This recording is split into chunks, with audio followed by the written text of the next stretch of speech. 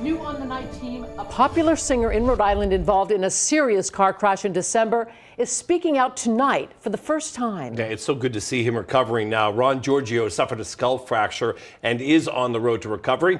The night team's Molly Levine with his story live from Providence tonight. Hey, Molly.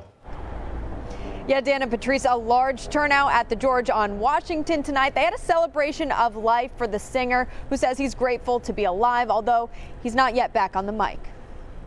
Thank God every day for, just all of this positive energy around me. Lucky to be alive. Still a long road to go. Ron Giorgio, a popular Rhode Island singer. Lots of bells to be rung. You may have heard him sing on the Hill once or twice before. Involved in a serious car crash in December. Started receiving texts that Ronnie was in a bad accident. I still get goosebumps.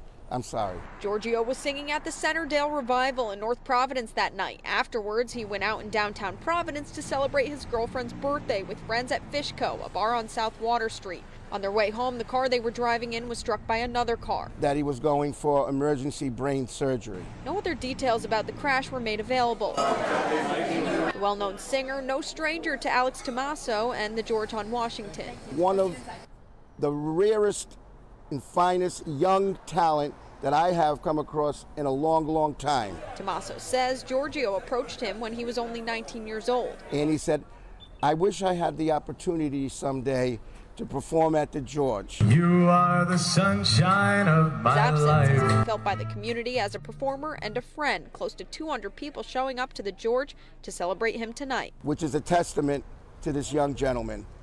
How much he means to everyone and how much he means to the community. I'm not back yet, but this is just a way for me to at least thank everybody in person.